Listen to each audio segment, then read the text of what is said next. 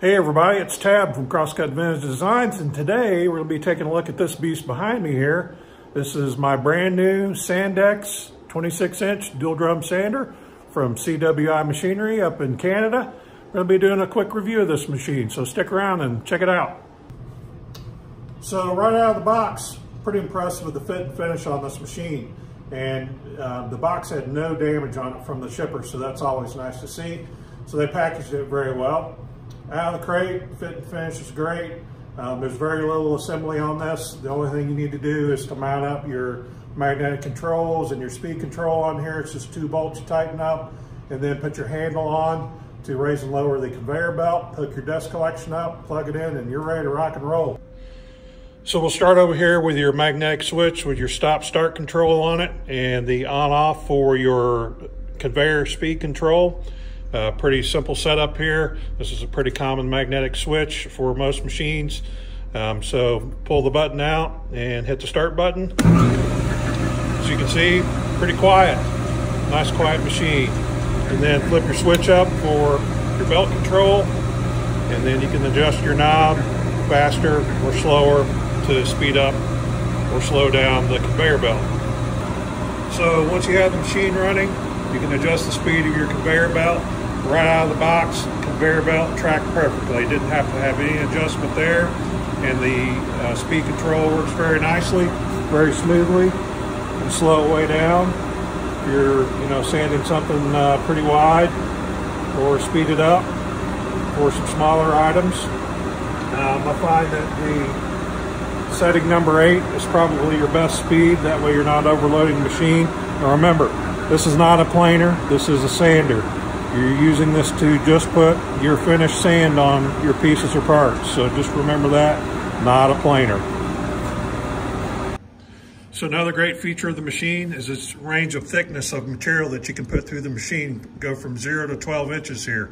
So you can actually fit something pretty big in here. So if you're doing a lot of box construction, anything like that, where you really need to flatten the top of something large, you got a full 12 inches of thickness here that you can go with the machine.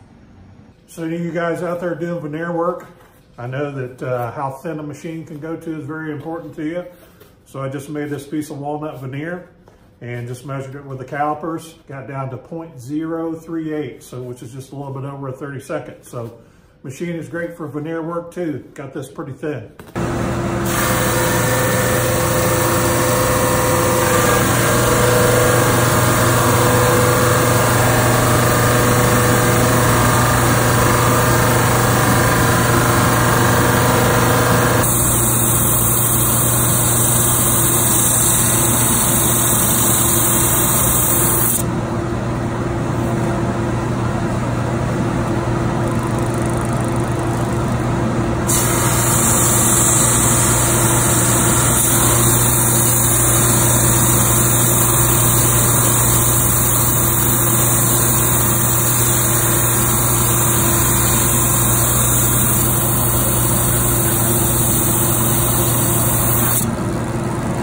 So I thought I'd show you the inside of the machine as well, point out a few things to you. So this right here is the dial that you use to raise and lower the back drum. If you are using 2 different types of sandpaper, so on this machine I have 120 on the front drum and 180 on the back. When you have a different grit sandpaper on the back drum, you need to lower the drum just a little bit, and that's what these adjustments are for. So you can adjust this back drum up or down. And CWI is nice enough to send the wrench along that you use to adjust that with. And this there's no real set height that this thing needs to be set to. It's more you listening to the machine. Right now I just have it just barely maybe 1/1000th down from the front drum. And what you're going to want to do is you're going to start to feed wood through this thing and kind of listen to the machine and listen when that back drum is also sanding as well. And then that'll tell you that you've got this drum low enough. So when you go from grit to grit and sandpaper, they're actually a little thicker and thinner than others. So let's say you did 80 on this drum and 120 on this drum, your adjustment's going to be a little different opposed to 180 on this drum, because 180 is thinner. So And then it's got a pretty standard clip system on the drums here. They're pretty similar to the rest of the clips that are on some other sanders. You do want to make sure that you do have the sandpaper on here nice and tight and not moving around, so make sure you do that. This sander requires a dust collector with at least 1250 CFM of air movement. Got 2 dust collection ports on top. One thing I will tell you is that if you do have a smaller dust collector, it doesn't mean that you can't use this machine. You just have to sand a little slower. The slower you sand, the less material you're moving, and it gives your dust collector time to remove that sawdust from the machine. These are the adjustments for the belt tracking. You either adjust these clockwise or counterclockwise to adjust the belt.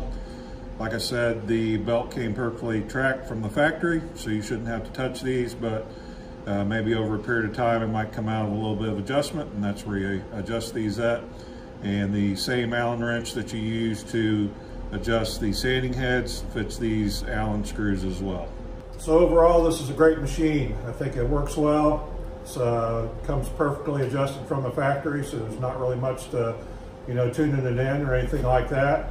Like I said, it went together very easily. Just, mount your power switch and your handle, hook it up to dust collection, and plug it in, and you're ready to rock and roll. So, great machine. I look forward to using this in the future, and I'll keep you updated on what I think about it.